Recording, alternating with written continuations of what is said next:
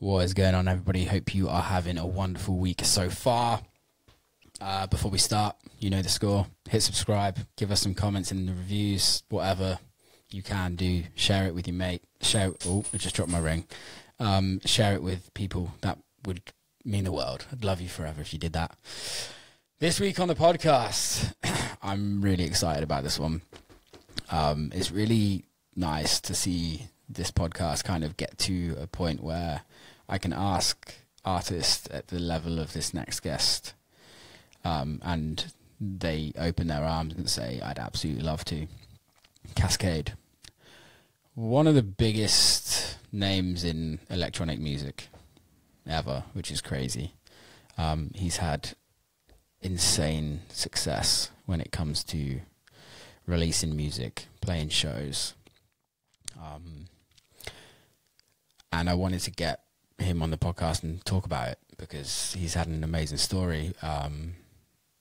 And we all know with what happens with amazing success is how hard somebody works and the hard times and what you miss out on. And I really wanted to get him on the podcast and talk about that. And it was an amazing conversation. I really liked it. I learned a lot. I learned a lot of things that I didn't know about him. And we just had some really great, candid conversations as well. So, without further ado, Kaskade. Third time lucky. Sorry.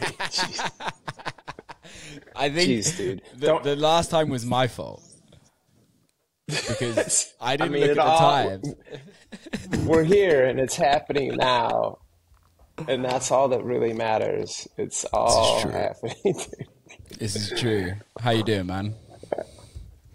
I'm good, thank you. How are you? Yeah, really good, man. Thank you for coming on. It's great to have you on, and it's great to actually I don't think we've met in person. I don't think we met before. Which is crazy to me. I'm sure we've probably passed one another, I don't know, at a festival or in the airport or something, and I was probably too asleep to even notice. Story of our lives, right? Touring life. You're right. Yeah. Where are you in the world right now? I'm home. I'm here in LA, and it's raining a lot here. We're in the middle of some kind of atmospheric river. It's been raining for 2 days straight, which is unusual. But yeah, I'm based here in Los Angeles. I have been for, I don't know, 11, 12 years. Oh, wow. I've got a studio in Santa Monica. I'm here on the west side, right close to the ocean, which is nice. where I prefer to be. Do you surf? I do.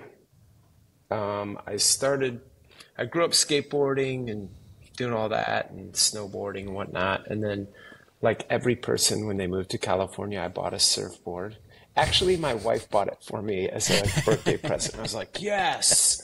I'm like, what are you saying? You want me to surf? And you know, surfing is really, really, really hard. Like really hard. And I'm so bummed that I found it so late in life because I love it more than anything. But really, when I found it, when I moved here, 12 years ago, I would do it like 3 or 4 times a year, and I would suck because it would be so hard. And I'd be like, this is impossible. So during COVID, I have a house that's actually in San Clemente, which is kind of like America's surf capital.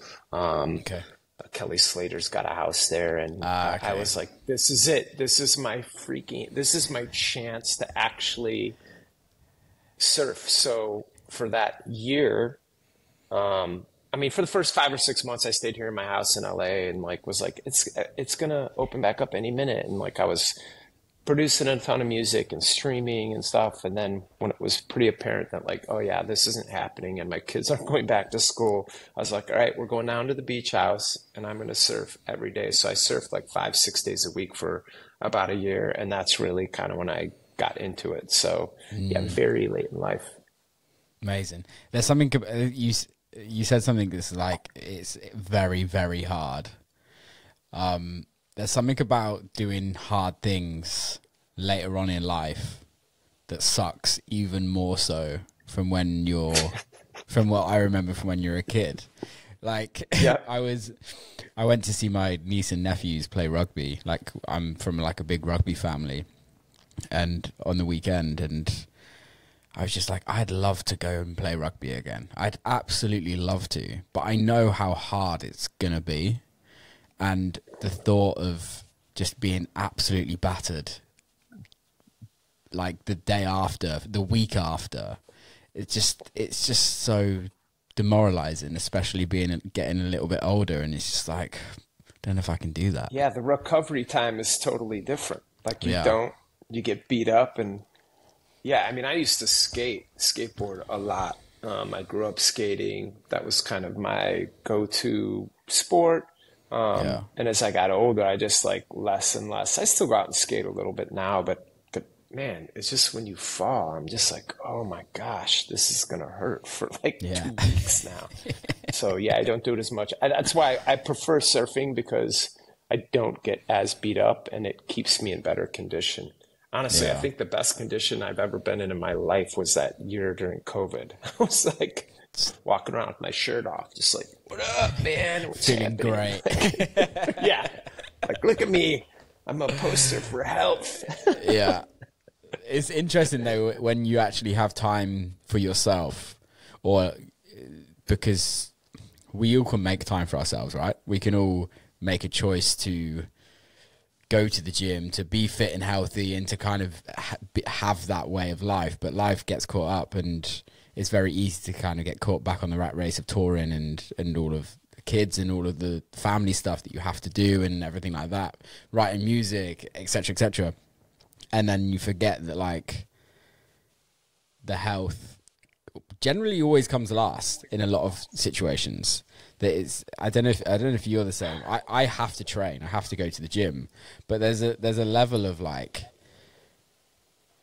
it's really hard to stay healthy. It's insanely hard. Well, there's a couple things there. I learned that the hard way because I got really unhealthy. You know, when I was a kid, whatever, it's easy when you're in like middle school, grade school, high school. Like, I'm doing all these sports. I played soccer, you guys' version of football, whatever. Yeah. And I track and field, and I was doing all this stuff. Then when you graduate, and kind of, that's when I started going into the studio more. Yeah. And there was like probably a window of like 3 or 4 years where I just sat in my basement and didn't do anything except try and figure out how to make music. Yeah. And like, I was just eating pizza, and I was playing a few gigs just at my local pub at that time. So it's like, that's the only time I left the house. And like, I look at pictures from back then, and I'm just like, wow, who is that person? I don't know. But I think, honestly, this is, for me, I have this conversation every once in a while with guys that are kind of starting out. I'm like, look, the thing that I had trouble with, like my biggest kind of caution of people getting into this when I talk to young dudes, is that it's, when you do what you love, it's so hard to say no. Yeah. Like, even like, dude, I've been in this industry almost 30 years. And like, even to this day, you know, my manager's emailing me this or that and these different offers. It's like, I say yes to so much. It's been this huge challenge, and like something that has been very costly to me to learn this is to, no, you got to say no. You got to make sure you have time to train, hit the gym, do your things, and have your life on the side. Yeah. Because if you do what you love, it just can take over everything. I mean, there was a huge period of my career where I really didn't have much of a life outside of the studio and touring. It's like the little bit of time that I did have was like going to my wife and children, but they were only getting a little because it's like I had all this other stuff, and my career was just on this crazy, like when that whole EDM boom happened. Yeah. I was just like, people actually want to pay me to do this? Like a lot of money? This is nuts. Like for sure, this is not going to be here tomorrow. I have to take this show. You don't understand. This is no way somebody will pay me this amount of money 2 years from now or a year from now. So I just was like, yes, yes, yes. And that snowballed into like at one point I'm like, wait, what am I? What, you know, I remember an interviewer asking me like, what do you do in your free time? I'm like, free time? What the free time? People have that? That's like a thing? And I'm like, in my previous life, I used to like skate and snowboard. And I mean, I didn't say that. I played it cool. It was like, oh yeah, go snowboarding. But at that point, I was like, I'd only ridden like 3 days that season, or I hadn't ridden in a few years, you know. So anyway, that's always my cautionary tale. It's tough though, isn't it? Because I think in hindsight, right? And I guess, yeah, it's a pretty fair question. Would you have changed it if you could go and do it all again? Would you change? Would you change anything? No.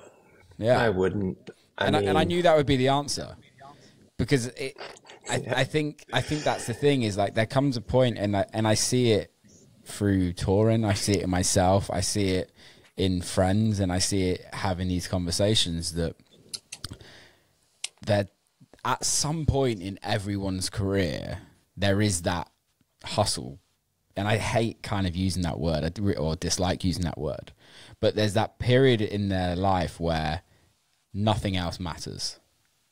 And you have to go through that to get out the other side, and to get to the point where you can sit back and go, yeah, you know what, that was fucking crazy, but it's got me to where I'm at. If you didn't do that stage in your career and you took it easy, you kind of did that, the road could have looked very different for you. I wouldn't be sitting here talking to you. No. But you have to have. I've been following John Summit's career for a while now. One, because he grew up not far from where I grew up. He's a suburban Chicago kid. He grew up in Naperville. I grew up in Northbrook. He's like right down the road from me. So I'm kind of fascinated with. He's a cool guy, and I think he's talented, and I'm enjoying kind of watching this, kid from the neighborhood kind of have a moment that's enjoyable for me. And he said something like this, I'm just grinding so hard right now. And he's in that, right? He's in that pocket. Yeah. And it's like, what he was saying is that, I'm glad that I worked in the professional world. He was a CPA, I think, before, doing people's taxes and whatnot. Because he's like, it taught me dedication and hard work, staying at the office till like 10 o'clock at night to get it done and meet those deadlines. He understood that. I think from the outside, you look at this and it just, people are like, oh my gosh, popping bottles, making beats, whatever. Check me out in the studio. It's all fun and games. It's like, no, there's a period of time when you really are just like getting run through this machine and just beat up and so dedicated to make it work. Or you believe in the dream, or you believe in music you're making, or whatever, everyone's got a different story. But if you're not willing to do that, it's probably not going to happen for you. Yeah. I mean, you really got to give it all. No, I agree. And I think everybody in their own niche world, and I don't think it's just music. I think it's in every walk of life. If there wants to be a level of, I don't know if the success is the right word, because it depends what success is to that you as an individual, but like if you want something that's going to last a long time, that hard work, that grind has to be put in at some point somehow. And what I am interested in asking you is, do you ever feel like, now you're not, I know you still work bloody hard and you kind of, but your life's changed, do you ever feel lazy? Yeah. Yes. It really, for me, I'll tell you when the big change was for me. Because when people are like, well, what was that grind? Was that a few years? No, I think there's a decade or more what was really just nothing but this. I wake up, I knew what I had to do, and I was going to sleep with like the list for tomorrow. Like, okay, I got to finish that song, or I got to finish this remix, or I got to go into the studio. Okay, I got to buy tickets for this show that's coming up, or whatever it was. You know, it was just always, there was always another thing. The list just kept growing.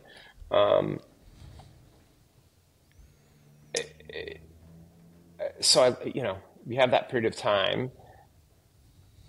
I kind of lost my train of thought of where I wanted to take that.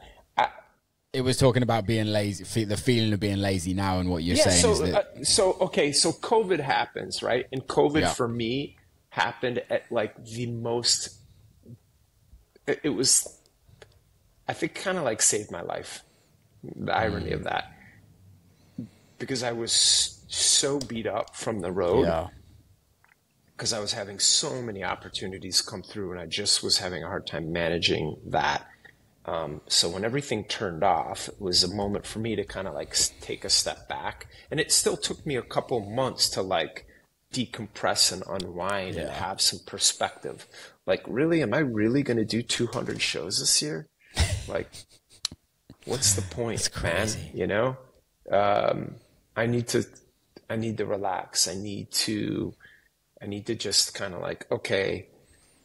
And then it was like, okay, I don't want to do that remix, or I just want to focus on this EP or whatever. So as things settled down and I kind of got a rhythm, and I got surfing all the time and got really healthy physically, I was like, okay, cool. When I go back, here's the number that I'm going to do.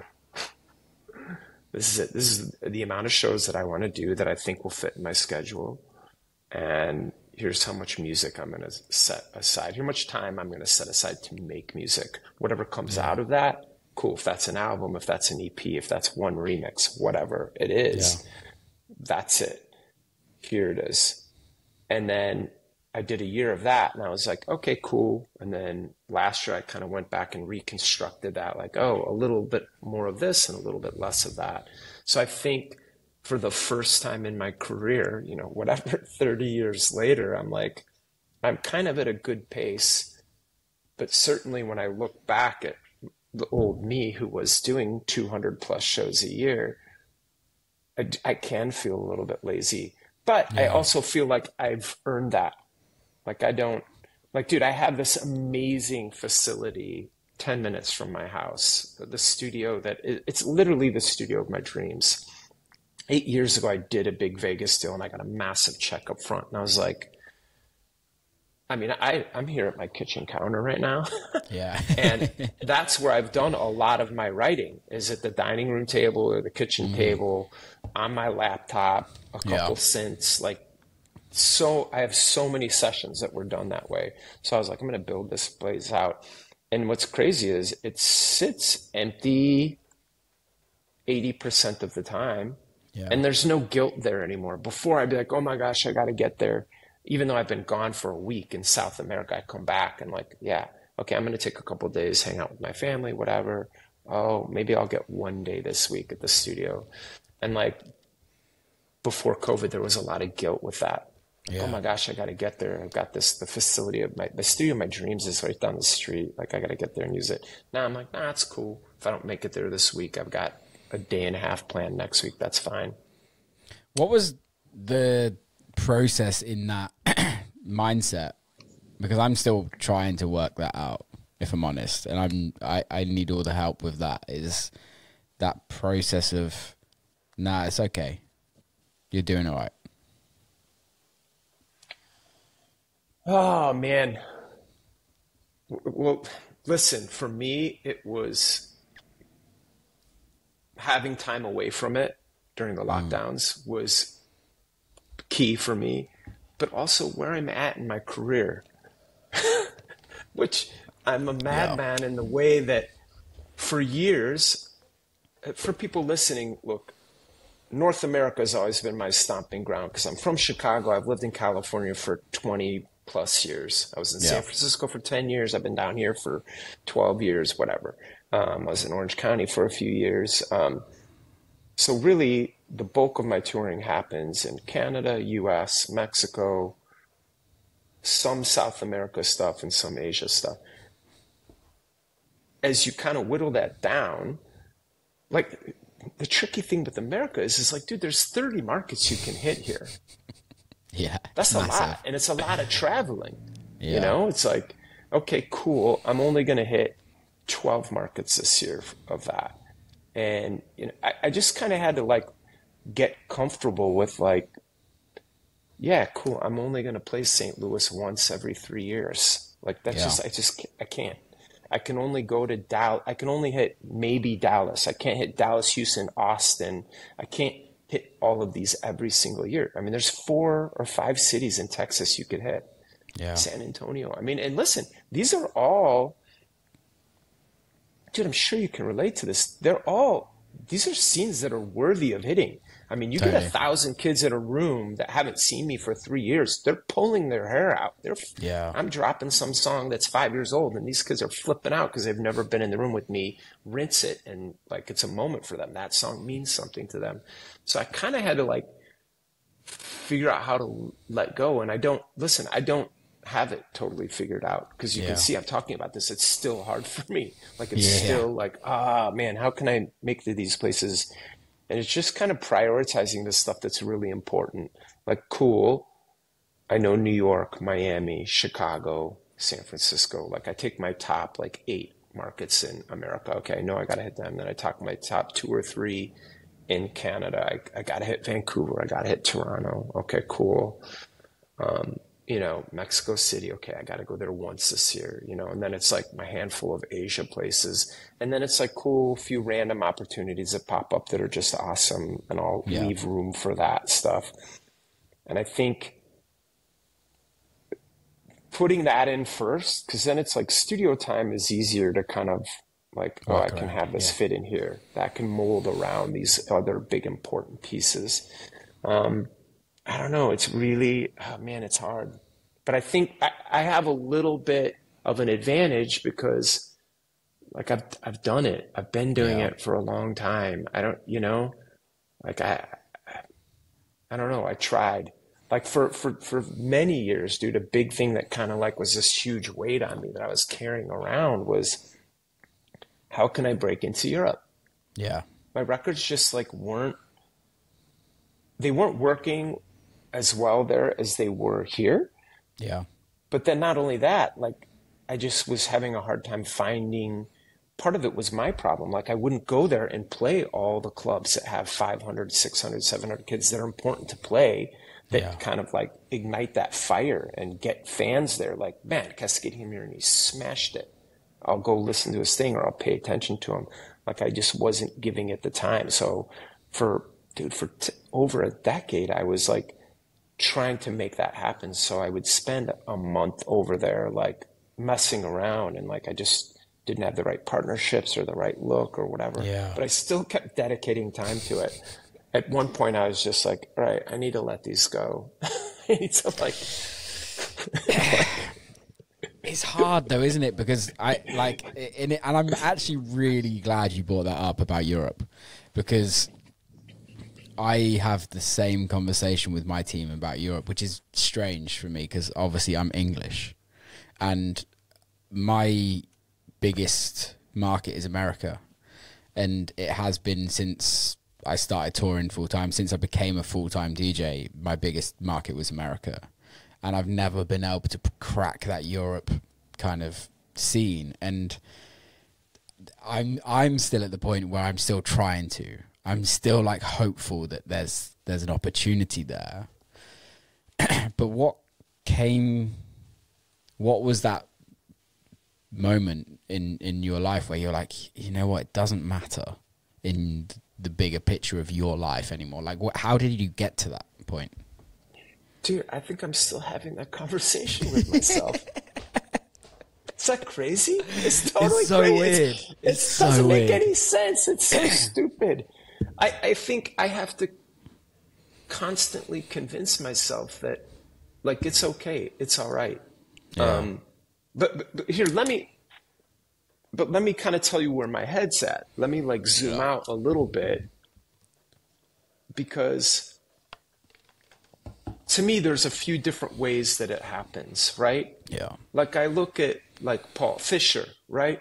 He had a massive global hit. Yeah. Everyone was listening to Lose It. And then the track before was even a smash, dude. That's the one where I started paying attention. Like, damn, this is freaking cool. You know, Barkley put it out, Roller Coaster. And I was like, oh, this is some shit, dude. This is dope, man. What is this? Who is this? You know, like, I knew Cut Snake and I knew what they were doing. And then, oh, that's him. Okay, he's doing this, whatever. So I'm putting it together. But he had that kind of global smash, so then he could kind of step back in his team and design where they want to put their time into, right? Because wherever he goes, there's going to be a lot of people that are interested in, like, will show up at the club or festival to hear him drop that track, and everybody goes crazy. Hold on, everybody loses it. Yep. So I think everyone in this industry probably secretly hopes and that the track they're working on will do that and have some major impact, and then they can kind of design where they want to spend their time. Yeah. I think there's those lightning bolt moments, or lightning in a bottle moments, only happen every so often. Like, every year or two, there's a dude who comes around who puts some song out that just like has global impact from our scene. I mean, all the way back from like Robbing Us, Show Me Love, 30 years ago. Boom, she put that out. It's like, to, let's say Losing It or whatever, or even John Summit tracks, this song that he's on right now. So those moments happen. But I think what happens more regularly, it's where you're at and where you put the time in.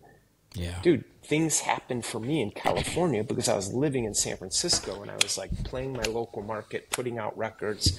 I was signed to a label in San Francisco. They were putting me on showcases. I had my friends coming out. I was young.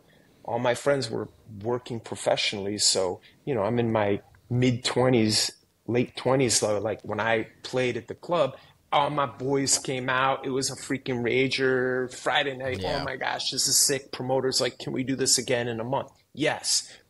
Fast forward a month.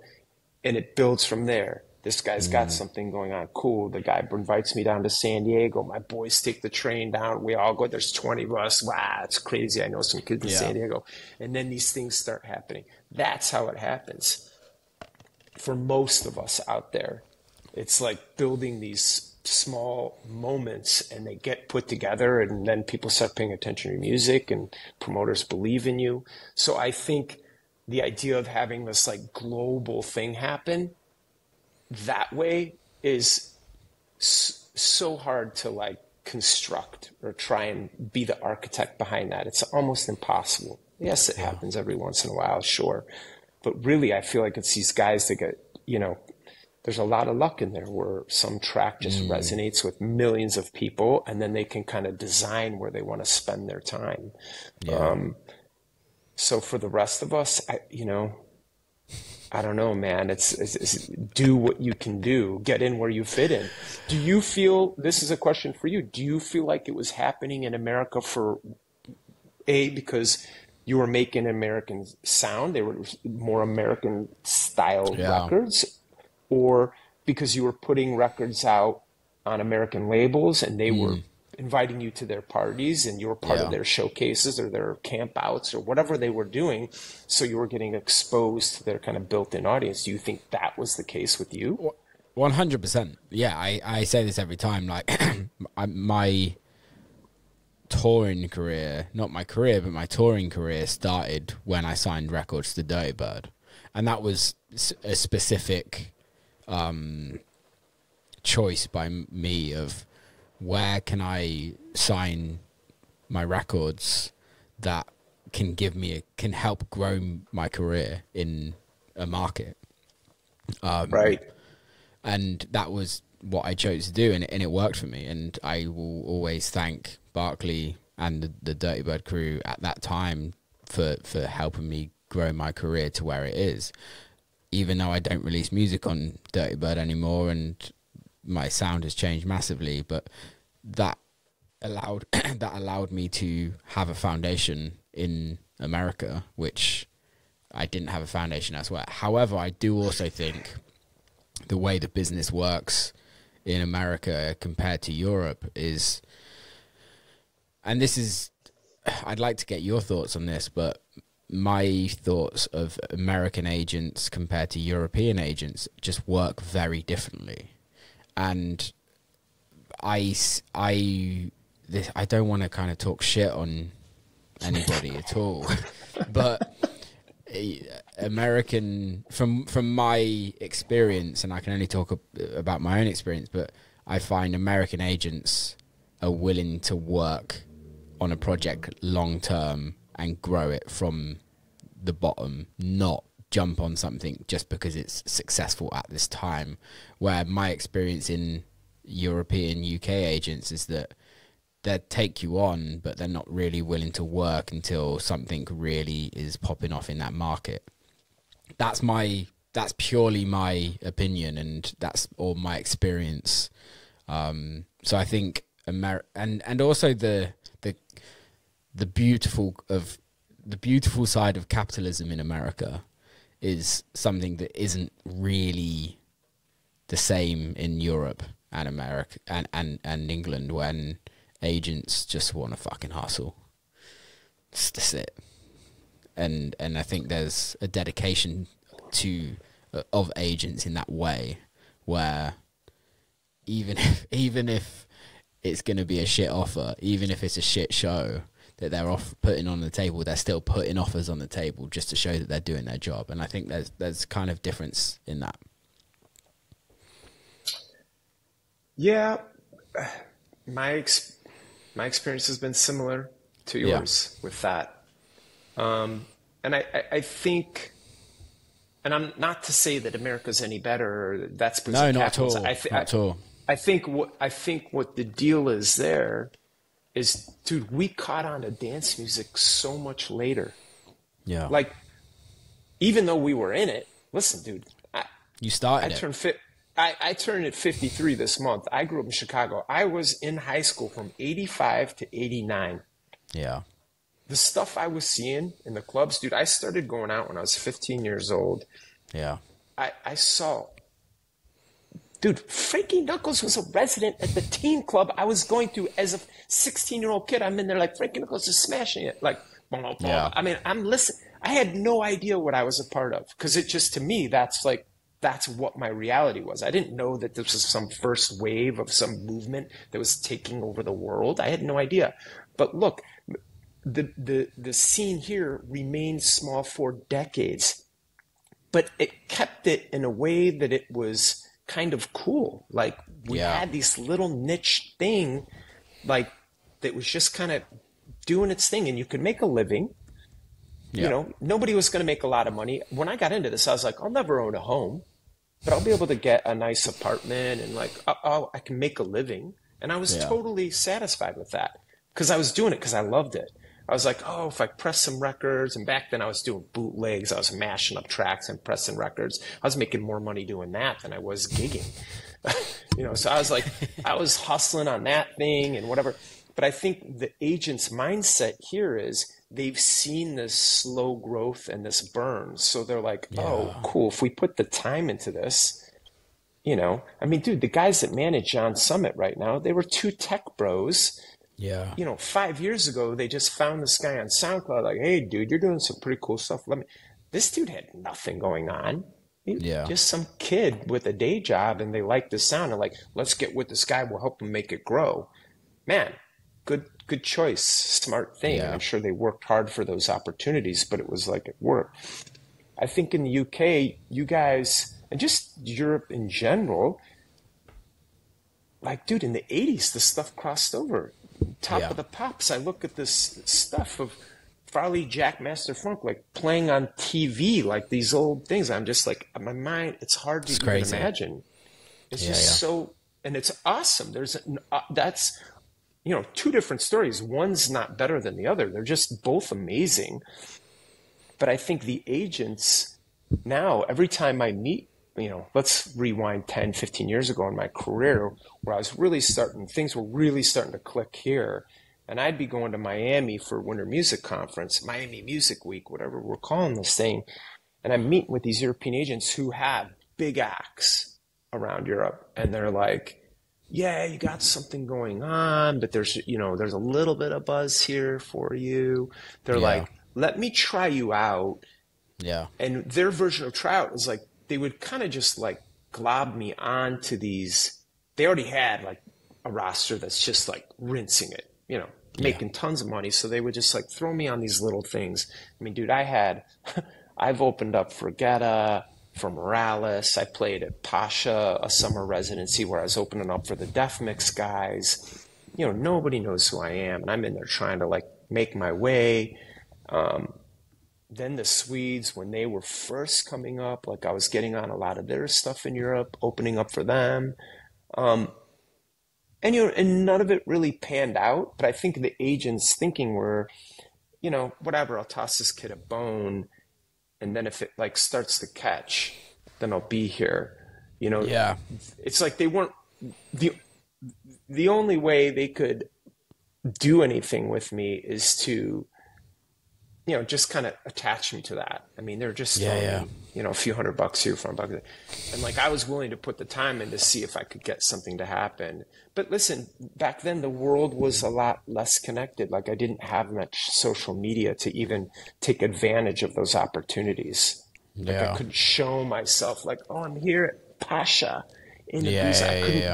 I couldn't do that. I think, I totally agree. And I think also, sorry to butt in, but I think what you were saying about electronic music being on TV over here and it being commercial to a certain extent. And although electronic music, house music, techno came from America and European culture kind of took it, and especially Great Britain with rave culture and everything like that, I feel like nobody looks to America as oh, we need to see what America's doing when it comes to electronic music. Like I live in Detroit, or I used to live in Detroit. I will be moving back there soon, but I had a housemate at one point who actually edits this podcast, and he's like an insane techno producer, absolutely insane techno producer, like one of the best that I've heard. Like just sonically, technically, his live show is amazing. But he's like, the issue is everybody in America that's booking techno is looking at what Europe's doing, and they're not looking at what's in their back door. And you go to Europe, and England, and it's nobody's looking at going, oh my God, there's this new kid from Detroit that's releasing this sick music. Like, what is going is, oh, this new kid from Berlin, or this new kid from Bristol, or this new kid from London, or this new kid from wherever apart from America. And it's really weird. And I'm not saying that there's right or wrong. I think it's a really nice conversation to have. But it just purely is that I think there's multiple factors in it. But America in electronic music, although some of the biggest artists in the world, yourself including one of them, right, are from North America, yet, and can sell more tickets than most people in Europe, yet that just doesn't correlate in European or British dance music culture, which is strange to me. It's baffling. And I have a few acts to grind with this. Like, dude, I could talk about this I love having your vantage point, because you spent some time here, but you're from over there, so it's like you have a really interesting perspective. And honestly, when you hit me up to do the podcast, I was like, oh man, I'd love to have some of these conversations, because your perspective's so it's interesting to me. It's fascinating. And I feel like as the scene kind of crested here in America and it's kind of crossed over now. Yeah. When I say crossed over, we still don't have a ton of dance music on the radio here. It's not considered pop music. We're still definitely like the redheaded stepchild of the music world. Like, yeah, you guys are cool, but it's not really music, really, you know. So we don't have a ton of respect here, but we are moving a lot of tickets and things. We are moving the needle. I mean, dude, Millennium, kid from Denver, just did 2 nights at SoFi Stadium. There's over 70,000 tickets. I mean, that's pop act numbers. That's undeniable. And I love seeing him do that. Another aspect of what you were saying, which has fascinated me because it's been this little seed of resentment here, is that here in the US, I believe that most kids in the scene, like the general kid who's going out, dance music is a European thing. Oh, we don't do that. Oh, he plays those European records. He doesn't. They have no idea of the history, where it came from. You know, we've got a rich history of dance music here. They don't know any of that. It's just seen as something that's European. Oh, I went on a backpacking trip. Dude, they had like dance music on the radio and we went out and they took ecstasy. Like that's most Americans' knowledge of dance music, which is a shame. Culture. Yeah. It's just like, I want to cry when I hear this. I'm like, dude, we're grinding. We're doing cool stuff over here too, man. Yeah. Yeah. But with that, there's a lack of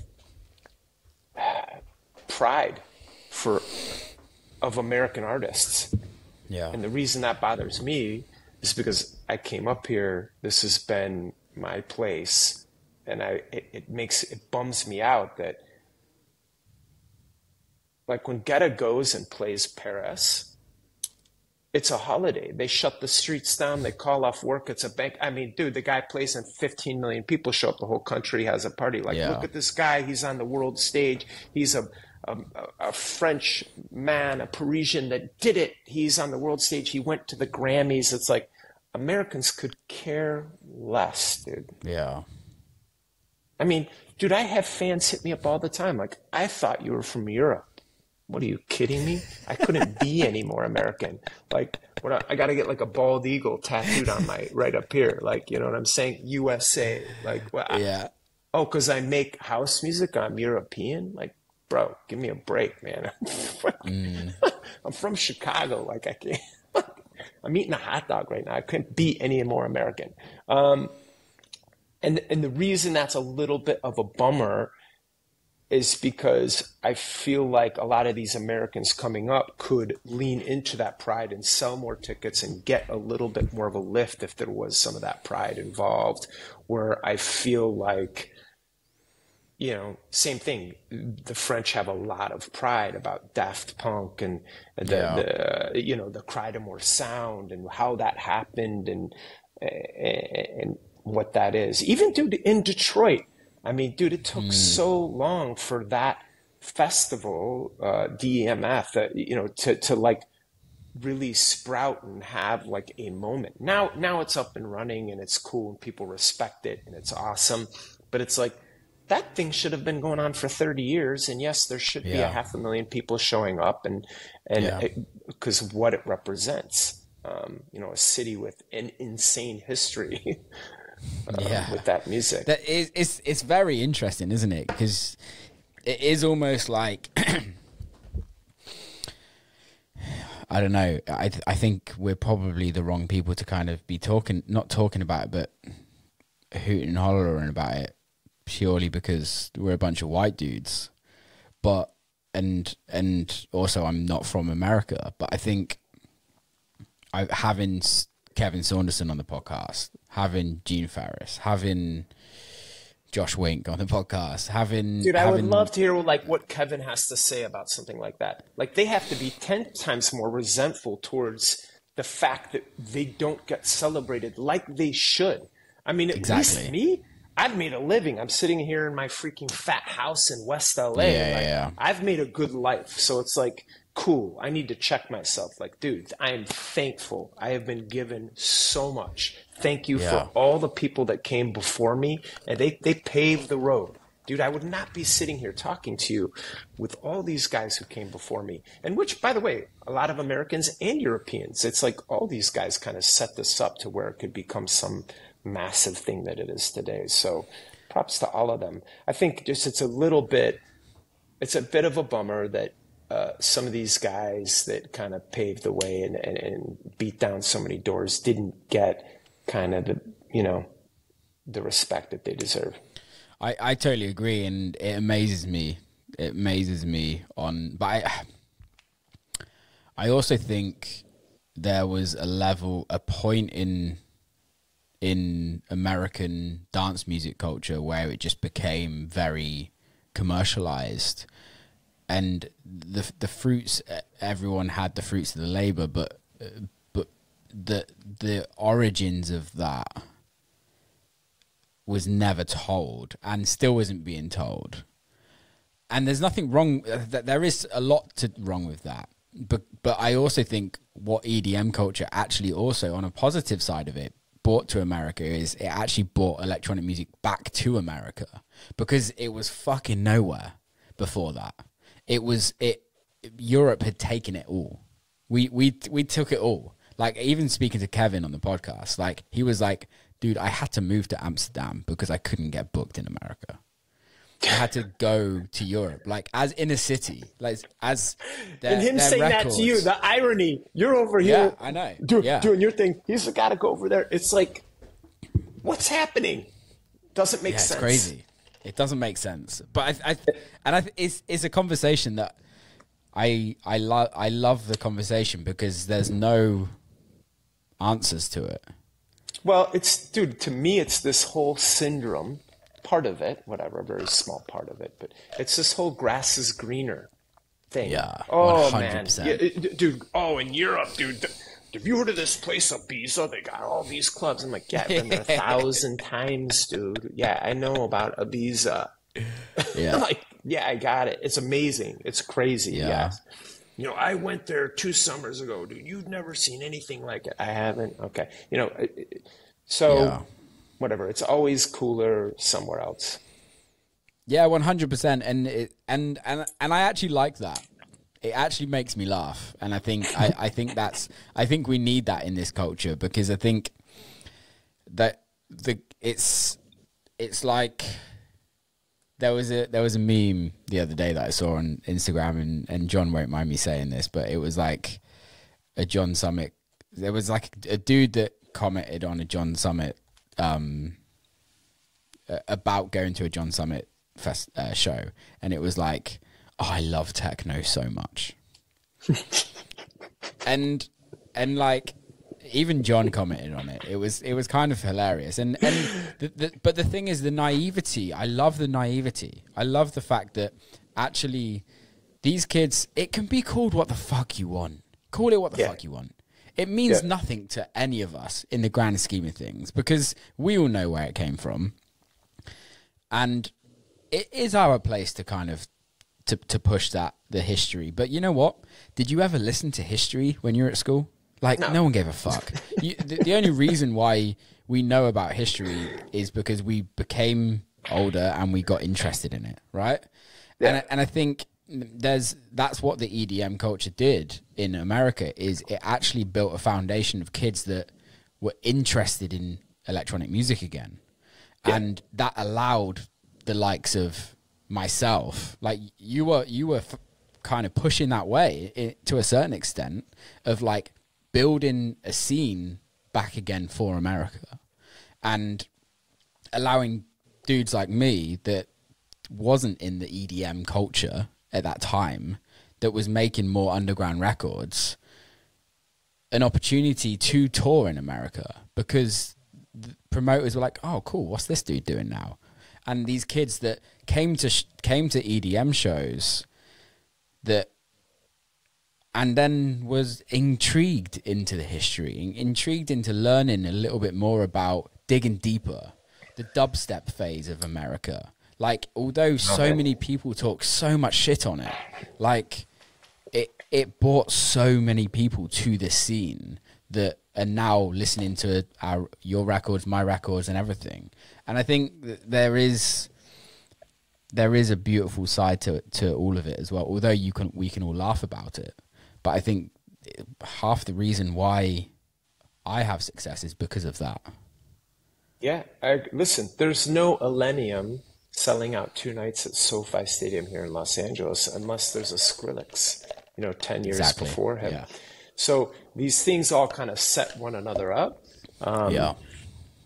So it's cool, and I agree with you. It's like, at the end of the day, what does any of it matter? It's just like, okay, cool. I'm just really stoked and thankful that kids are paying attention, and that I can have a career, whatever, man, making records, going out there and playing them. I have lived some kind of insane life. I mean, it's nuts.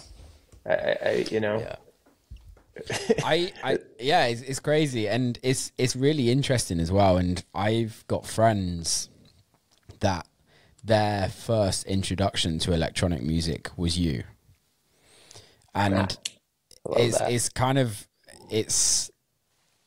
how does that feel? It's cool. It's awesome. I get those stories from time to time. It's I hate social media because it's something that takes time away from doing things that I love, but it's important. But the one thing I do love about it is it allows us to connect, and I can hear stories like that. And when I log on there, I search for kind of stories like that. Like, the first song I ever heard was 4 a.m. and I heard that and I fell in love with electronic music. I went and bought that album, Strobe Light Seduction, and it changed my life. And like, dude, it never gets old. I hear this stuff all the time. I think I was really fortunate that I was kind of on that. It's cool. I was with Ohm Records and Mark Farina and Derek Carter and doing this kind of boom-ty Chicago stuff. Yeah. But I was like taking it from more of a songwriting approach. And I was fortunate because as kind of electronic music was rising, the thing that could cross over in America, and I think there's a lot of reasons for that. One of them is Sirius XM having a radio that 20 million people were subscribing to that had a dance station. And they were playing so much of my music because I was song-based. I was a songwriter. I was approaching it from a songwriter because I knew that was my angle. I was like, okay, I enjoy writing songs. Everyone's making beats. I'll make beats and I'll put it together. I'll write a song on top of that. That was kind of like, I understood that. When I moved to San Francisco, I was like, this is my path. I think here's where I'm going to be able to fit in. Because there was a handful of dudes doing that. Naked Music, Ohm Records. There was kind of like this, Miguel Miggs was having a moment. Solstice, the band, was having a moment. Which, listen, there was a lot of stuff overseas that was kind of mirroring that. That was San Francisco's version of that.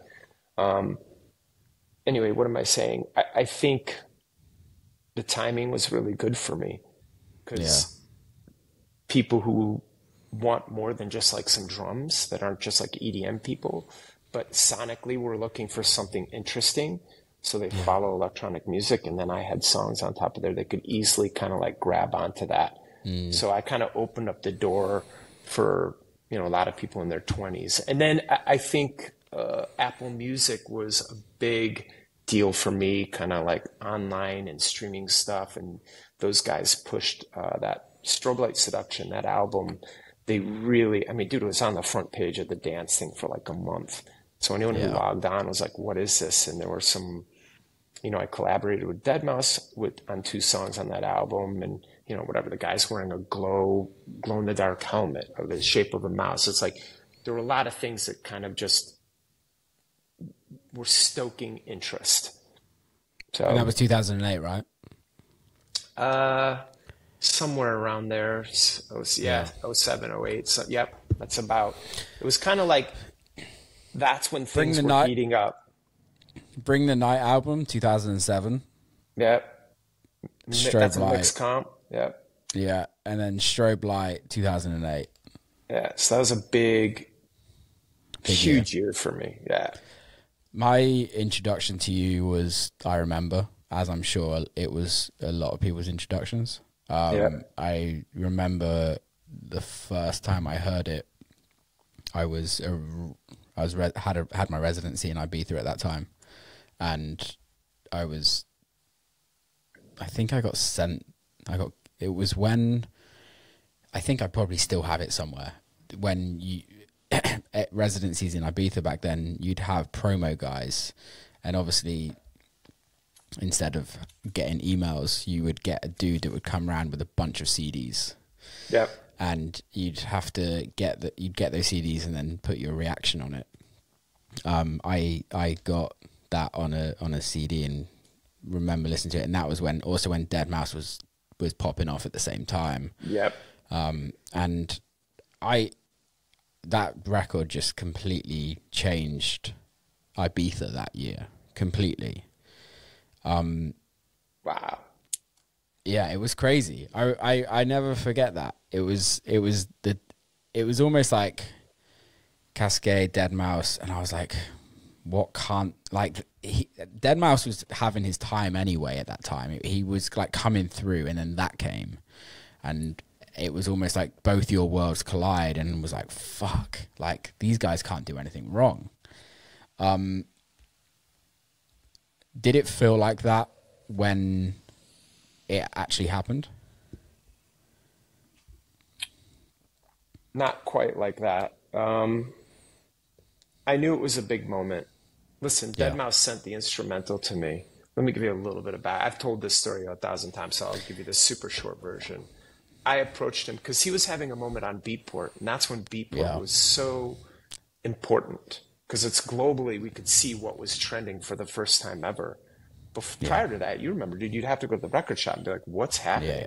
Oh, this record's big, that record's big, whatever. And you're having these conversations with all the dudes that like live, eat, and breathe this, you know? Yeah. But now we had that global trending barometer of the top 10, and he'd had a couple things hit.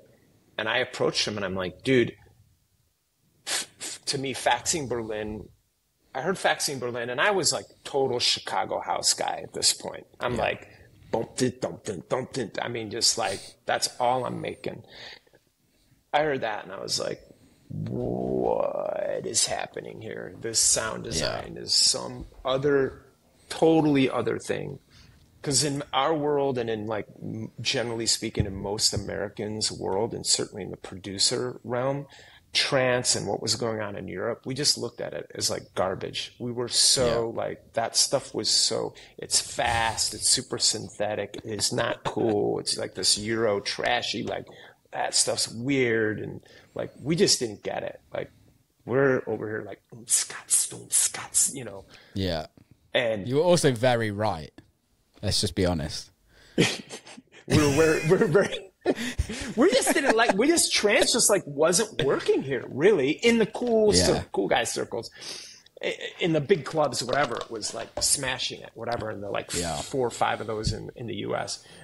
And so when I hit up deadmau5, I'm like, dude, send me something, I'll write a song over this. Let me write something, man. I've got 10 different girls I'm working with. Anyway, he sends it over, and I was like, oh, the chords on this are so freaking sick.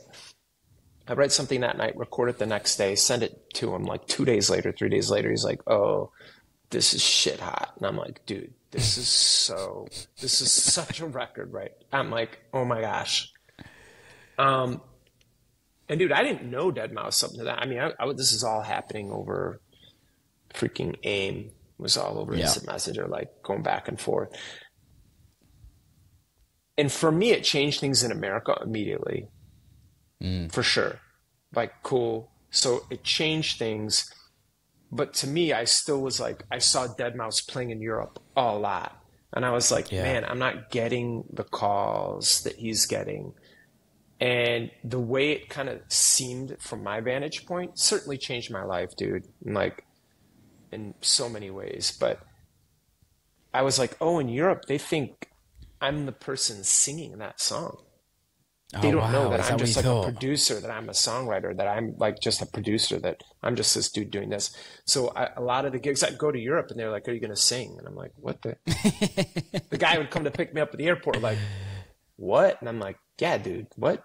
What? You know? What do you So I think? had a lot of weird moments on the road. And even for me, it really, dude, I'm showing up and I'm, you know, Chicago, Derek Carter Records, a lot of like what the Wicked Crew was doing, a lot of like Naked Music on records, some of the stuff that was happening down in LA. So I was still very housey, and that was like kind of this smooth proggy stuff. So I quickly had to start like really learning more about that sound and working it into my sets. What I thought was interesting about deadmau5's sound when I reached out to him, I was like, to me, it was like house. It just was more synthetic. Like I totally understood it. Like I was instantly intrigued, but it didn't feel like a really big departure from what I was doing. It just had more reverb on it. Like, you know, like it was less samply and more synth based, but I was like, that's cool. I can get with that.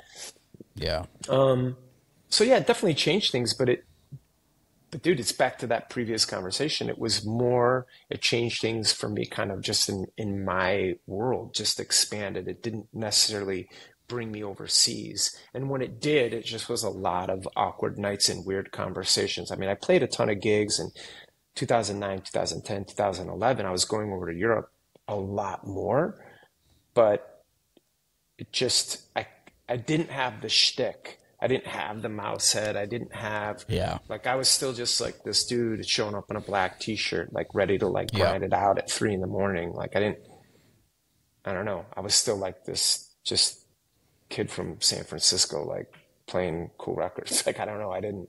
The whole like show phase of what I was doing hadn't gotten there yet. Yeah. What? So moving on from that, and I'm sure you've told these stories a million times, and I'm sorry, but I don't know this, and I'm just really intrigued. But at what point were you like, I need to make a show of Kaskade? I need to really make this a brand, I guess, use it without sounding too wanky. It was all at that time, those years following that. Yeah. Well, I could see, obviously, everyone saw what Daft Punk did, right? Yeah.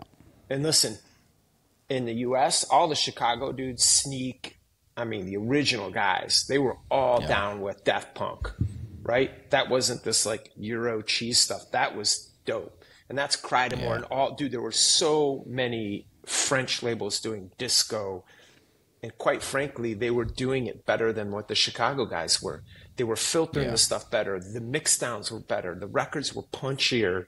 The arrangement was better. It's like they just were like it was like Chicago 2.0. But anyway, I was looking at all that and I'm like, oh, this is going bigger. Things are happening. Kaskade just isn't like me showing up and being a cool guy and playing a couple cool records at 2 o'clock in the morning. I got to get like press shots. I got to grow my team. I got to be up on social media. This is a thing. And it really kind of coincided, talk about giving people props. Like Donnie's one of the promoters, Disco Donnie here, that like he's been in the trenches for 30 years. Pasquale Rotella, who owns Insomniac, another guy. I mean, I've known Pasquale for almost 25 years now. This guy's been booking me playing shows, which is mind boggling.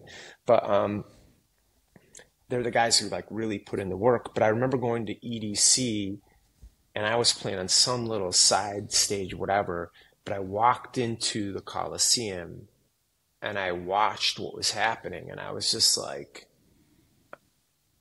I mean, it just like cracked my head open and was like, okay, the interest is here for me.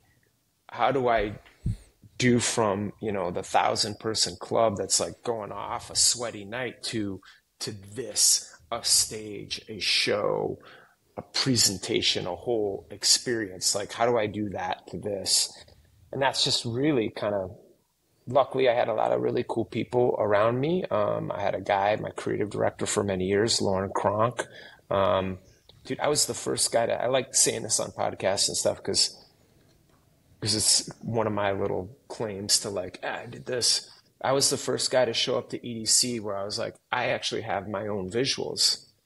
Yeah. And they're like, I'm sorry, what? And we had advanced this because prior to that, everyone just showed up and they had one visual guy for the entire festival. No one showed up with their own visuals. And I'm like, no, no, no. While I play Angel on My Shoulder, I have this specific graphic that this guy is going to put on, and he's going to tap it in. The software at the time was in beta. It was so new. Yeah. And like I paid this kid, Mike Burakoff, incredible, and Lauren Cronk, we all gathered around, and I'm going to play these 10 songs and I want these specific graphics. And we started coming up with stuff, but it was all kind of coincided with this huge, wave of popularity with EDC. And that's really when I was like, okay, so, early 2010 is when I'm like, all right, this is bigger than me. I need to become Kaskade, Yeah. Is that transition though, was there any point in that transition where you're like, am I doing the right thing? Or was it the case of, I need to do this, it is what every it is? day, dude? I'm sure every artist out there second guesses themselves, but I don't spend a lot of time doing that. I'm a person who's constantly in motion. I'm like, next. I don't, if I made a mistake, I don't have time to think about it. I'm just like, let me correct in the future. I'll just course correct, whatever. I'm all about next. What's next? Yeah. Keep going. So, if I was like, man, I wish I would have done that. Okay, cool. How can I avoid doing that in the future? I'm always like, okay, what can I learn from, these things? But yeah, I just was like, what's next? On that what's next, I can relate massively, and I think my team kind of hate me for it to a certain extent. But how is the what's next can be extremely mentally draining. Like on another level, and to the extent where like I was having a joke earlier with one of my friends. She was like talking about a record that's recently come out, and she was like, oh, it's doing really well. And I'm like, it's doing all right. Like, could be doing better, could be doing worse. It's doing all right. And she was like, why can't you just accept that it's doing well? And my manager hates me for this. And I think, bear in mind, people that are listening, this is being recorded in February. This is not when this is being released, so we're talking about very different records. But I think like how have you dealt with that mentally of the what's next thing, because you've had some huge moments in your career, song wise, show wise, and when you're at the top, the pinnacle of a scene, which you were or are at, like there's not much bigger, right, than where you can go. How is that mentally? Thank you. That's nice of you to say. I think it's really hard. I think it's been a challenge. I think, like you, it's extremely difficult for the people around me. And this is something that I've had to step back and be like, okay, cool. As a person, I need to do better at this. I mean, literally, I'm finishing my night in 2012. I'm the first guy to sell out Staples Center in our genre. And they're presenting me some big plaque and this thing, and I'm playing in front of 18,000 people, whatever. Like that night, we check in, we kind of finish the hurrah, whatever, the show's over. We're kind of coming down, 2 hours later, like, okay. And I've got my team around me, and I'm like, all right, cool. What are we doing in San Francisco? Like, what's going on with this? Where's that remix at? Did they send me the stems? And these guys are like, dude, are you kidding me? Because I get it. Listen, now that I've had more time in my, 10, 12 years ago in my youth, it's just like, it's important to take those moments and celebrate the victories. Like, cool, wow, we just did that. And kind of sit in it and enjoy it. I think for me, in that what's next, it's easy to turn the page really quick. and quicker than the people that are around you, because they've helped you get there, right? So it's important that they feel like they're ready to like move on to the next thing as well, and that you stroke them, and that you have that moment and like say thank you and appreciate everything that they added there. I think it's been a challenge, people working with me, because I'm always like, that was awesome, thank you, we crushed it, woo, yeah, next thing, what's up, man? We're moving to Chicago, we got the show in 2 months, like, where's the visuals for that? And I'm like, So I think that's hard. I think it is exhausting. It's really hard. And whatever. I think that's one of those things that when I took, 2022 off or 2020, and like, okay, cool, I can do this better, and I need to enjoy these moments. I mean, listen, for me, we're just recording this shortly after the Grammys. I went to the Grammys on Sunday, and it's my 7th trip going there, my 8th nomination, and it's always a really, really hard day for me, because the pageantry of this, of like, okay, we get dressed up and we pat ourselves on the back and tell each other how awesome we are. It's like, it's just not who I am.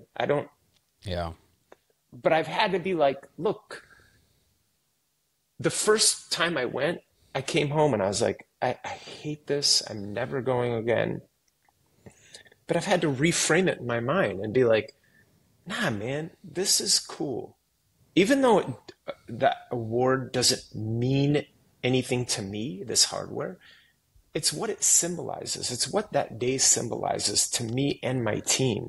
All this hard work through the year or years that we've been together. Let's take a day. Let's have a nice meal. Let's get dressed up and go and listen. Even though I go there and I don't have barely anything in common with almost anyone in this room. Our experiences are so different. Like, are we even in the music industry? Like, we make music, we both listen to the end product. Like it's just such a different thing that it's hard to feel like some kind of kinship with these people. But what I've reframed it as is like, let's take a moment and a breath and really enjoy the successes that we've had together. So it's cool because I have my team fly in.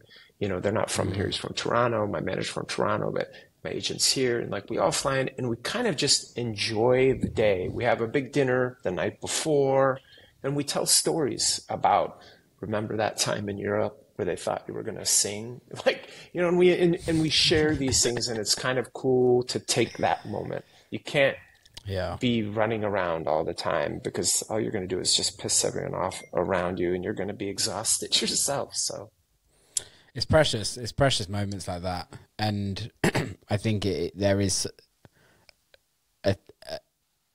for me, I can only speak for myself. It's sometimes very hard for me to sit in the moment, and enjoy the journey and enjoy the moment. And it's the one thing that I don't really like giving advice. And I know that my advice will always go unheard. Not unheard, but unnoticed, purely because everyone has to work it out themselves. That's my view on advice generally. But when somebody asks me, like, how do you become successful in the music industry, or what bit of advice would you give to me, it would always be try and enjoy the moments in the journey. Because there's been plenty of moments for me, plenty of times for me, where it's just like, I've enjoyed it, but I'm not thinking, like, I'm on stage thinking about why am I on this stage, not this stage. Why am I playing at 10 p.m. instead of 1 a.m.? That bitch over there is playing 1 a.m. and I've got 7 records and I've been doing it 10 years longer. Yeah, dude. Exactly. And dude, how many times are the people that are listening to this, or you or I, how many times have you read, enjoy the journey, enjoy the fruits of this, because you're never going to be right here in this moment? 1,000 times, and you're right. But literally, if you can take anything away from this podcast, is that, because that time what I spent in my basement, I wouldn't change it for anything. Those 5 years where I was like gaining weight and eating pizza every day, but it's like, dude, what a time, like what? Yeah. Like, I wouldn't be here if I didn't have that. And it was fun. and silly and Yeah. stupid. And I did stay up all night working on some remix that was due the next day, and like, and it still Yeah. sucked. And like all of those mistakes or errors, or it's like, yeah, you need to embrace it, because those are the moments that really 100%. kind of define this whole process. So I don't know, me, just with age, I think comes a little bit, you know, learning to do that better. I mean, I think Yeah. I had the most fun at the Grammys this year than I've ever had. The last 2 times that I've gone, I've been able to bring this time I brought my entire family. The last time my littlest one was too small, but I mean, I'm there, I've got my wife and my 3 girls. And for That's me, precious. the most rewarding part was seeing my girls on the red carpet, and they were just like, dude, they were loving it. And I'm like, this Love is so that. cool. When they get older, you know, they'll be like, my dad took me to the Grammys, and like, I'm just like, Yeah. this, it's not about me. It's like this. I'm making these memories and having this cool moment. It's not about me. Like, who cares, man? Whatever. Like, I don't care, dude. Like, it's cool. No, yeah, I love that. I love that, because really thinking about it, none of what we're doing is about you and I. None of it. We play records to thousands of people, hundreds of people, thousands of people, tens of thousands of people, and we're not there for me. I'm not there for me. I'm there for them. I'm there to play music for them, and I have to turn on the minute I get on stage. You have to turn on the minute you get on stage, because if you're not there, they're not going to have a good time. And they have to have a good time. It's exactly the same with what you're saying about your family. Is like, you're not doing it for you now. You're doing it for them. You're doing it to make those memories for them, which is so precious. And I think that's about, for me, it's just about taking the ego out of it. Yeah. And it's like, none of these people are here to see me. I'm here to play music for them, and hopefully they fucking like it. If not, I'm game over. I'm playing at 9 p.m. next year.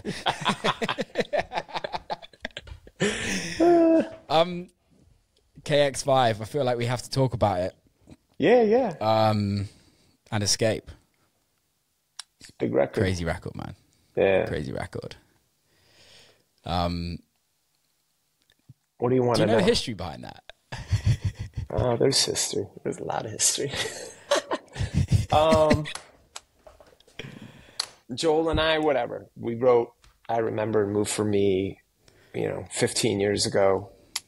I always thought there's an opportunity for us to do things more together. Yeah. But really, he was on that rocket ship, especially 15 years ago. I mean, it was so...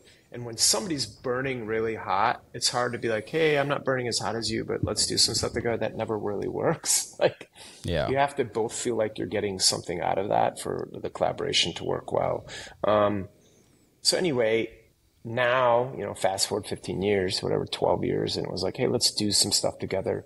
He played me the song Escape. He was in LA, he came to the studio, he's like, hey man, what do you think of this? And it was in pretty demo mode. He'd worked on it, but he's like, I don't totally know how to like wrap this up. Like, I can't see it because I've been in it. I've had the record for like a year. It's like, I don't know what to do. Yeah. And I'm like, all right, stem it out. Let me just sit with it for a minute. And I kind of added that last like 20%, 30%. I got it to the finish line. I sent it to him and he's like, yeah, dude, this is it. This is what it needed. And I was like, cool. And then I'm like, dude, I've got a handful of tracks laying around that I think are special. I don't totally know what to do with these. Maybe we do more than just a song. Maybe let's turn this into an idea. And I kind of came to him like, like, name it something, and then we could like play some festivals and shows under this name, whatever. So we kind of started spitballing. I sent him some songs. He sent some stuff back, and we kind of went back and forth. And I think, I don't know if you agree with this, but I feel like the whole back-to-back thing is just in the last, 4 or 5 years, just become really kind of like, oh, this is another cool outlet. It's a thing that's happening. People can do it. And Joel was very, I mean, Joel, he's got ideas and he wants to do it his way. which is cool. He's like, dude, let's make it more like a band. And I'm like, I'm all on board with that. I think that makes a lot of sense. But I knew people would be open it because the whole back-to-back thing was so prevalent now. So anyway, we put the record Escape out. It gained traction. It did well. We kind of produced it in a way that I thought the older fans would appreciate. I mean, it sounded like I Remember 2.0 or Move For Me 2.0, like in that same kind of production style, but a 2023 version of it, or 2022, so I was happy with it. And then we went out and did a couple shows, and I mean, the interest is there. I think we've got 1 or 2 shows scheduled for this year as well. It's kind of like now we're just more like, okay, let's see where the interest lies, and we'll kind of take it there. Last year was a big push. We rolled it out and did those shows, and now we're just like, let's see what what bubbles up. Yeah, amazing, man. Do you know my relationship with Escape? I don't. Tell me, dude. This is great. When you're saying history, you were talking about that. Give me the history, dude. Did you do a demo of it? Did you have that record? I have not. I've never looked at the credits, dude. Are you in there? Are you a songwriter on that? Yeah. This is insane. So do you know Halo? You can't even believe I'm putting this together right now for the very first time. I've never looked at the credits. Yeah. So, it was originally a Will Clark song. Wow. Yeah. Crazy, hey? So did the vocal come to, how did Halo? I wrote it. There was 4 of us in the studio and we wrote it together. Wow. Who else is a writer on this? Camden Coxon on that, or Camden and Eddie Jenkins. That's crazy. Yeah. So did you come up with it? And did you guys, dude? Hey, Hayla smashed it. The performance is awesome. She's the best, man. That was my first session with Hayla, and she was at that point in her career, and she won't mind me saying this about her, but she was a singing teacher in Liverpool or Manchester at the time, and we'd just got in the studio together, and we were sat outside, and like I'd heard her voice, like it's a fucking amazing voice, and I was like, she was like, oh, I'm umming about moving to London because I kind of want to try this whole like singer-songwriter thing out properly, like full time. And I was like, you have to move to London. Like, you can't do this living up in the north of the UK. You have to go full in on London. Yeah, go in on it. Do this. Like, go in. And yeah, that was the first session we did together. And yeah, dude, you're blowing my mind right now. This is awesome. Hold on. But then my question is, so when you finish the session, you come up with Escape. Do you feel like, hey, this is my record, I think I could put this out? Or are you like, man, we should shop this around. This is a pop record. Like Britney Spears could cut this, or Beyonce. Were you guys like, whoa, this is another thing. We hit something here. You want the honest truth? Which nobody really knows publicly, and this can be cut out if not, and I'm more than happy for it to be cut out. It was supposed to be a Will Clark release, and then one of the writers got wind that it could be a little bit more successful than just a Will Clark release, and completely blocked me from releasing it. Hey, listen, if it makes you, I think this should be in the podcast. I don't know. Probably somebody will get pissed. But if it makes you feel any better, dude, this has happened a dozen times to me in my career. Yeah. Because I really like, I can imagine, man. I enjoy the songwriting process. And what's even crazier?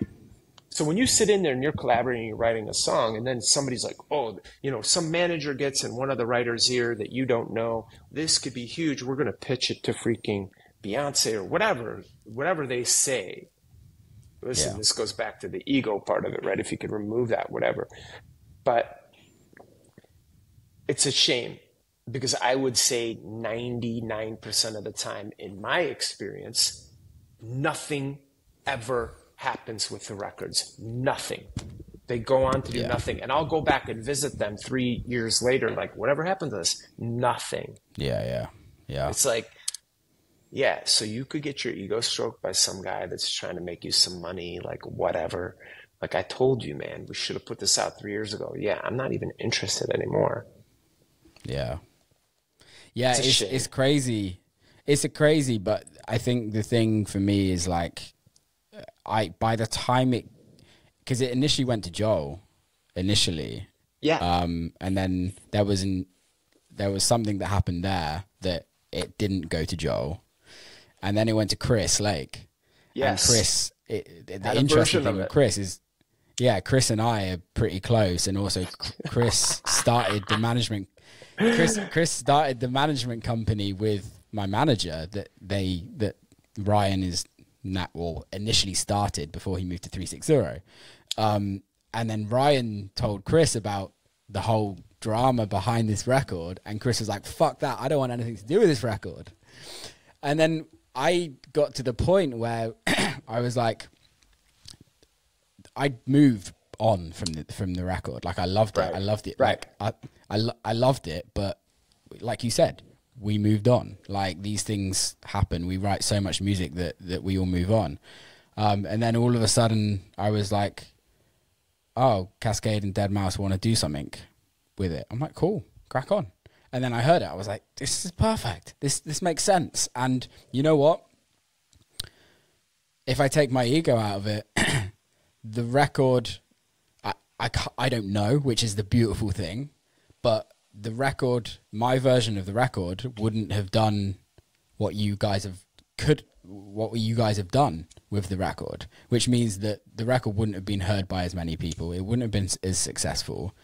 And at the end of the day, for me, it's all about the record. It's all about how many people get to listen to that record. And that moment that we had in the studio, although yes, there's some very salty conversations that's happened since that record got written. Right. Like the record is a beautiful record, and it's got a platform that was way bigger than mine at the time, and it's fucking done so well.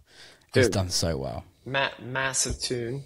You're a good man, and you're in a good spot, dude, that you could say that, because a lot of people, they hold on to that, and it's hard for them, because when you do take the ego out of it, really and truly, that's it. Listen, because it's working for you either way. It's out there doing its thing, and you're collecting your publishing checks and whatnot, and like you moved on, and you're going to make more records. It's like, it doesn't. Yeah. And the few records that got away from me, I'm kind of like, there's nothing to be bitter about. It's cool. I participated. No. I did my thing, and that's awesome. Like, let it. Like, some pop star has a much bigger platform than I do. Like, they're going to play it for millions of people. That's awesome. Let them do it. So yeah, and I think it's to be able to get to that point about how you look at music is really important to me, because I think it's not that important. It's only fucking house music that we're so. That's it, dude. We got wars raging, stuff's going on. Exactly. We're just screwing around in the club on the weekend trying to have a good time. Like, honestly, man, all the rest of it's just like noise. That's why I'm like, whatever. Yeah, I love it, man. I love it. What's your? I'm stoked that you got to tell that, dude. I'm so glad we put that together. I had no idea. I'm amazed because, I love that you didn't know, because I genuinely thought that you would know that there was like that I was part of it, which is why I thought is the reason why you spoke to me in the first place. Like I was like, yeah, clearly he's talking to me because he knows that I helped write Escape.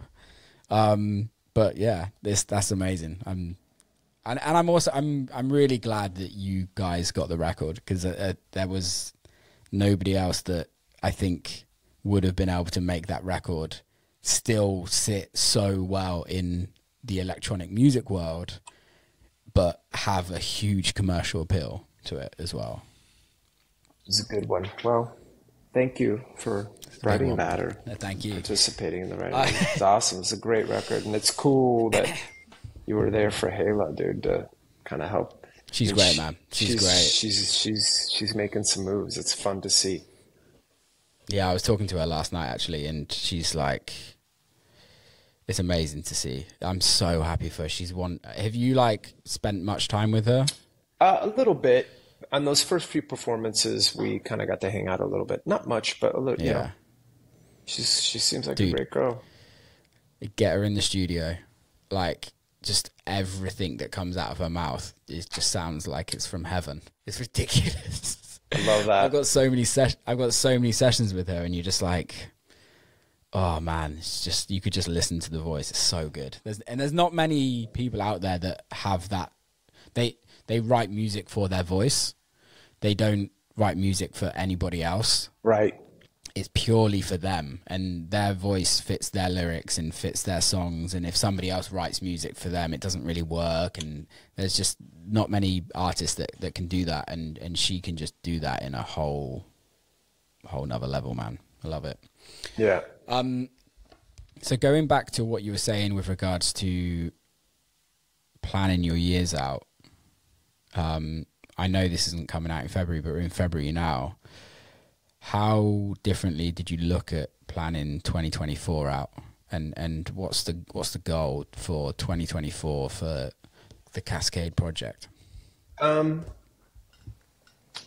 Yeah, I think I'm in this space now where I want to get a handful of new songs out this year. You know, I've always been an album guy, just because I like working on albums, because you can be like, cool, you can sit in the studio and write and write and write.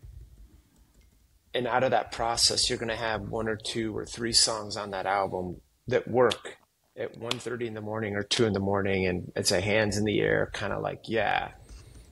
And so I haven't put an album out in 6 years, but for the first 15 years of my career, I was putting out an album about every year and a half. I was just like album. Because instead of like going to have that pressure of like, I got to make a single, I was like, I'll just make an album and then we'll get some bits in there. That's how I work. When the listening, you know, changed for everyone, how people consume music, it was so singles based. It's been really difficult for me to kind of manage that process. So now I kind of said in an earlier interview, I forget what it was, I really want to put out a record this year. I don't think it's going to happen. I'm looking at my year. I think it's probably going to come out at the beginning of next year. But I'm going to be writing a lot this year with that goal in mind. If it happens at the end of the year, great. If not, great, whatever. It'll happen early next year. Yeah. I'll get there. I'm not one of these guys. I like to have like, cool, I'm going to write for these 2 months and that's going to be the album. That's kind of how I typically do it. So I've set time aside this summer. It's going to happen. Amazing. I've got a few things in the oven, some kind of interesting collaborations. Those will be coming out this year. So I'll have a handful of singles come out this year, and that'll either culminate in an album or early next year. And then, you know, then I'm doing about, I don't know, probably around 60 shows here in North America, and then probably another 20 or 30 shows outside the US, you know. So I'm kind of like, number. Keep that balance. Yeah, for me, the magic number is right around 80, where I feel like, I have a life. And I've learned that since the lockdowns. Like, I have a life. I have a studio. I can still like do things and have relationships. So. Yeah, totally. Yeah, I think it's also being able to catch up with friends as well as family. I know obviously family is important, but I think the dynamic of spending time with friends is so important, which I think it gets really kind of messed up in our touring world, because some friends come on tour, but then still you're touring. Like I get quite a few friends, especially in the UK, that because I don't get the chance to see them, when I do a show in Europe, they all come, or when I do a show in the UK, they all come, Right. which is great. I fucking love it. But like, it's still work. Yeah. For us. Yeah. And there's still that no time to switch off. And I think for me is like making time to see friends and family, obviously, but like friends, just to get that time in is so important. It's a big deal, and was overlooked by me for a long time. So yeah. I am in that mode now. So trying really hard to strike the balance, right? Cool, man. Dude, let's wrap it up. We've just done an hour and a half. Thank you so much for coming on. Really look forward to catching up in person at some point. But yeah, this was awesome, man. Thanks for the invitation. Loved it. Thanks for coming on. Big love, man. All right, thanks. And that's a wrap. Big love to Kaskade for coming on. Thanks for listening. Please share it. Please send it to your people. Hit like, hit subscribe. Till next time, people. Keep safe.